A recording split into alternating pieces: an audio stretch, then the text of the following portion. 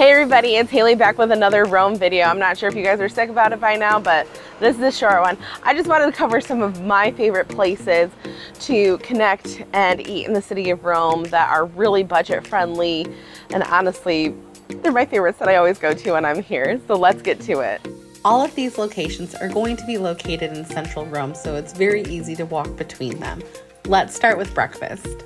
My favorite breakfast place is near Campo di Fiore, and it's Roscioli. You're going to see Roscioli pop up because there's a few different Rosciolis here. Same family, different venues for different items. So this is Roscioli Pasticceria. This is the pastry shop, as it says in its name. It is open for breakfast. Here's a menu over here if you want more of an American style breakfast.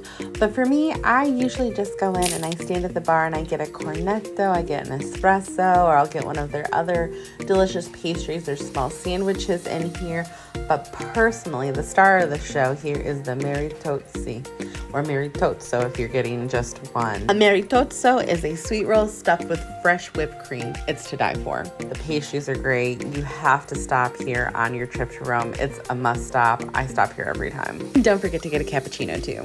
Do you like saving money when you travel, or are you looking to save money so you can travel even more? Click the link down below in my bio to get my free ultimate travel savings guide. It will show you trip planning savings, food savings, getting around, attraction, currency, you name it. Now let's talk about lunch options. I normally like to just get takeaway, which is like pizza that you can grab by the Slice Pizza Italia, or sandwiches. You can do sit-down restaurants, but I'm more of a takeaway girl. So let's talk about Bacchanali. Now there is a restaurant Bacchanali, but around the corner is this sandwich shop, and there's no place to sit. You'll see what I mean. So this place is great because you could get a big sandwich or some pizza slice to go, souply, super cheap and budget friendly, and you just walk right up and you can walk around, eat your little sandwich, or find a nice place to sit. Now we're also going to head back to Roscioli for a quick second, and I'm kicking myself because I do not have video, but we are going to the Roscioli Forno, which is different than the Pasticceria. Pasticceria is more pastries. Forno, you're going to see breads, pizzas. There will be pastries too, but different setting. So the Forno is actually right down the street from the Pasticceria. You will see a line outside of this place. It goes fast, but please get in this line. It is some of the best pizza that you will ever had. It's a thick, crunchy crust, and there's so many varieties. It is measured by the weight, and that's how you pay. This is what we got with friends last time we were there. Highly, highly recommend it. You could get 2 of those square pieces for roughly about €5. Okay, now we're going to start sit-down restaurants, and we are going to start with Oregano near Campo di Fiore. A lot of these are open for lunch as well, but I did these all for dinner, and this is the first restaurant that I ever went to in Italy, and I'm going to tell you a little story. So it's back in 2019, my first trip with my family. This restaurant was actually in the same building as our Airbnb, and our host brought us through this back door that went through their kitchen, and this is where we ended up eating our first meal in Italy, first meal in Rome. So when I brought my coworkers on my 3rd trip last year back to Rome, I had to take them here because I just love it. The food is so good. I highly recommend the cacio e pepe. You can get it with artichokes, which I really love. The pizzas are great. The appetizers are great. I cannot say enough nice things about this. You can make reservations ahead of time, which I highly, highly recommend. Now remember, in Italy, if you like to eat early, that's going to be a little harder to find. Most restaurants don't open till 7 or 8.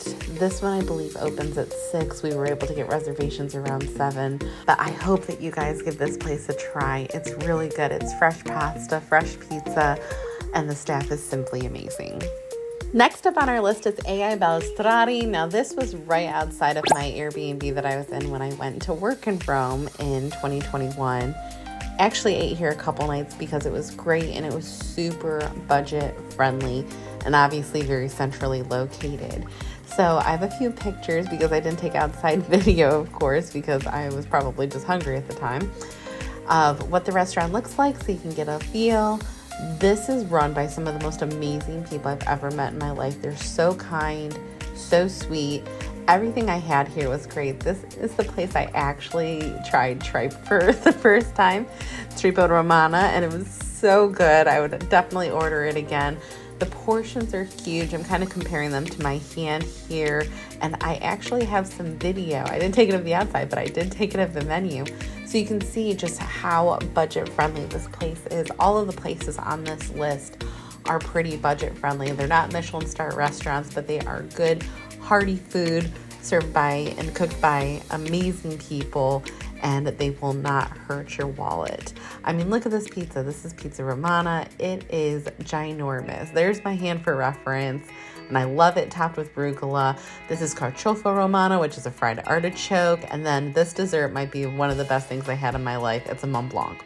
Next, we're gonna head over to a favor that was introduced to me by my friend Davide over at Gray Line Rome. It is Maestro Cice, which literally translates to master of the belly fat. So you know that it has to be good. This place I cannot say enough nice things about. Of course, we had the situation where I didn't take video of the front, but this is what it looks like. It's over near Piazza Navona, and this place is simply wonderful. The pastas are great. I did not take a picture of my tiramisu, but that is fantastic as well here.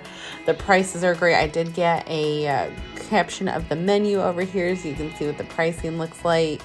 Very, very affordable. When I took my employees here as well last year, some people got calzones, some people got pasta, but everything that we had was absolutely to die for. And if you have room for an appetizer, the charcuterie board is fantastic. So unless you've been living under a rock, this next place shouldn't be too much of a surprise. It's Osteria da Fortunata near Campo di Fiori. And this place is known for seeing the ladies in the windows rolling pasta fresh, a la carte, ready to rock and roll. I mean, this is some of the freshest pasta you will get in your life. Here's the ladies doing the good work. Now, this place tends to have a huge line, especially for dinner. It was really great. The pasta was great. We actually tried some porchetta as well, which was wonderful. This place is great. It's not my favorite on this list, but it is very good, and it's probably the more expensive out of all the sit-down restaurants on the list. All right, that's it for sit-down restaurants. No, we cannot go to Italy without getting some great gelato. So let's talk about Frigidarium. This is my favorite place in the whole world to get gelato. I mean, overall, you're not going to have terrible gelato in Rome. Just stay away from the places that have the big mounds of it. But this place is my favorite. I come here every time, sometimes a couple times a trip. I brought my coworkers here. It is truly to die for. You can get so many different flavors. I love the stracciatella, the dark chocolate. I love the raspberry. You can get it dipped in chocolate. It's so good. Remember, don't forget to subscribe and let us know if you need help planning your next trip to Rome. Thank you so much for watching. I hope you get to mangia when you get here. I will see you next time. Bye.